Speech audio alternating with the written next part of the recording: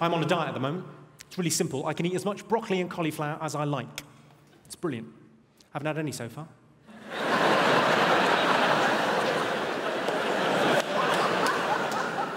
My girlfriend bought a bread maker. Has anyone here got a bread maker? My girlfriend bought a bread maker, £500. Great. I mean, we live next door to a 24/7 convenience store. Bread is 49p a loaf, which granted is convenient and cheap.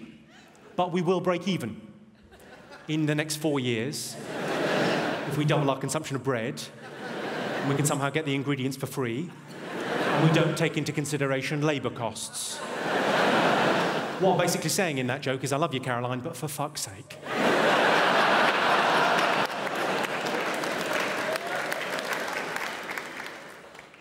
I was asked this evening not to be patronising or sexist.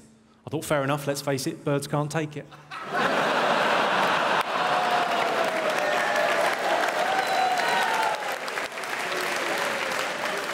You're not offended, are you? Of course not, you're thinking about shoes.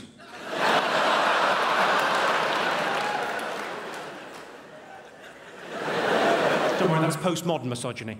That joke was in fact steeped in irony. So don't you worry your pretty little head about it, love. I've got a theory as to why women buy so many shoes. It's because they spend so much time on their feet, walking around the shops, buying shoes. My girlfriend's a very deep sleeper. You can't wake her up, which has got its advantages. She's going to be thrilled when I tell her she's pregnant.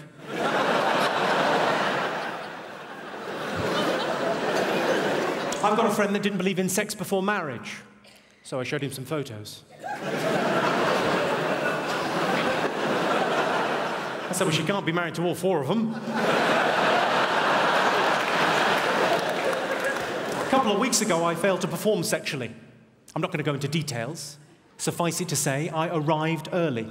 And my girlfriend said, don't worry, that happens to a lot of guys. I said, right, I'll stop you there, a couple of things. Firstly, who are these a lot of guys? And secondly, if it's happening to more than one of us, don't you think it could be your fault?